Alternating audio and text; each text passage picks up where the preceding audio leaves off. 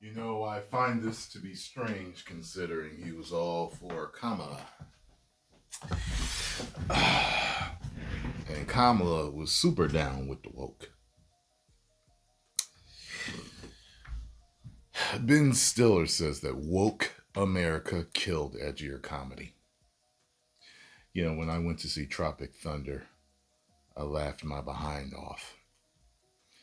And I want to make a distinction. I think there's a difference between dressing up like a black person or any other color that you're gonna, race that you're gonna do, and dressing up to degrade them, to, just, just disparagingly, just, talk about a race or portray a race in a certain way that's just, um, Robert Downey Jr., I didn't consider that blackface. Coming up in the old days, and I'm not talking about me, but I'm talking about like the minstrel shows where they would wear like literally black paint on their face, paint huge white or pink lips on their face or whatever. Like that stuff, that was blackface. You know what I'm saying? I personally don't think there's anything wrong with comics, no matter what color they are. If they're doing an impression of somebody or whatever, if they want to dress up like that person, I think that that's fine. But what those minstrel shows were doing, that was a totally different thing back in those times in Jim Crow and all that stuff. That was a different thing.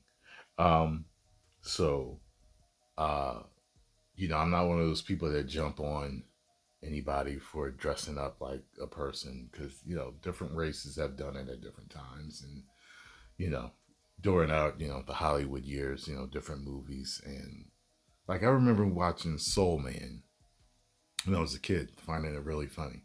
He overdosed on tanning pills so that he could get a black scholarship, but I didn't look at it as him wearing blackface. I looked at it as him disguising himself as a black person through tanning pills. Like I didn't see it as this whole, you know, but whatever.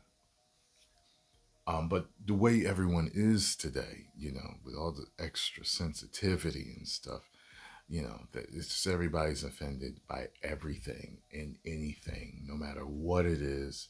There's no way that movie could exist now or be made now. It can exist now because it still exists, but it can't be made now.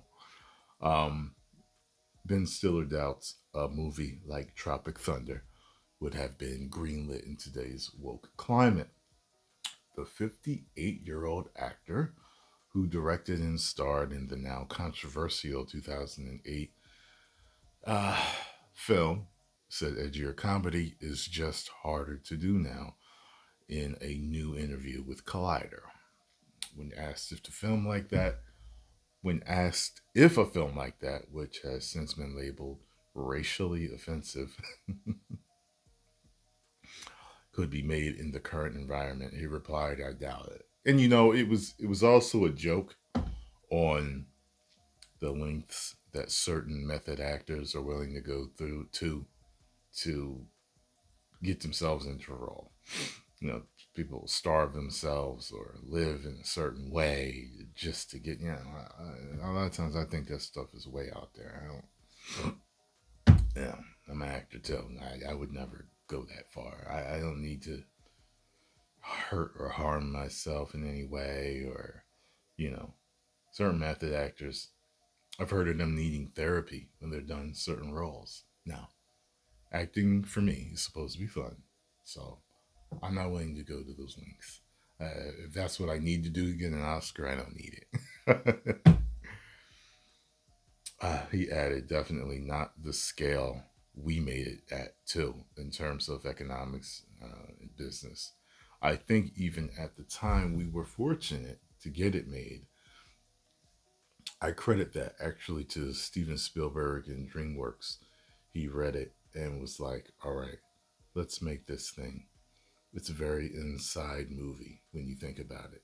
He then referenced Robert Downey Jr.'s dicey role in the movie, which has been criticized for its blackface. Like I said, to me, it's not blackface. I'm just like, and he was the funniest character. I was just like, yo, this is the most hilarious black man impression that I've ever seen. He actually reminded me of certain dudes that I know, and that's why it was extra funny. Robert Downey Jr.'s character undergoes a fictional procedure called pigmentation alteration to portray a black soldier in a film. The idea of Robert playing this character, who's playing an African American character, I mean, incredibly dicey, Stiller stated. Even at the time, of course, it was dicey too. The only reason we attempted it was I felt like it was a joke in very clear terms um, of who that joke was on. Actors trying to do anything to win awards, see? But now, in this environment, I don't even know if I could have ventured to do it, to tell you the truth. I'm being honest. Last year, Stiller staunchly defended Tropic Thunder, which also starred Tom Cruise, Jack Black, Brandon T. Jackson, and Matthew McConaughey, and insisted he's proud of the film. Yeah, he denied issuing any apology on behalf of the hit comedy after he was targeted by woke millennials.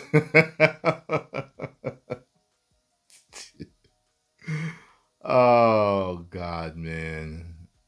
The movie was hilarious to me. Jack Black's character, hilarious. Yeah, man, the movie's just funny. You know, do I think that comedy can go way too far? There can be certain things. There can be certain things, and it depends on who you are and what they're talking about.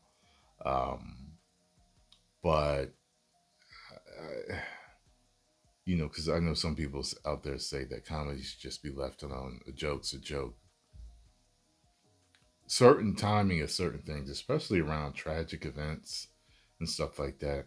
Like the whole thing on the roast. Too soon? It's a joke on the reality of maybe this joke is really too soon after this particular tragic event. You know what I mean?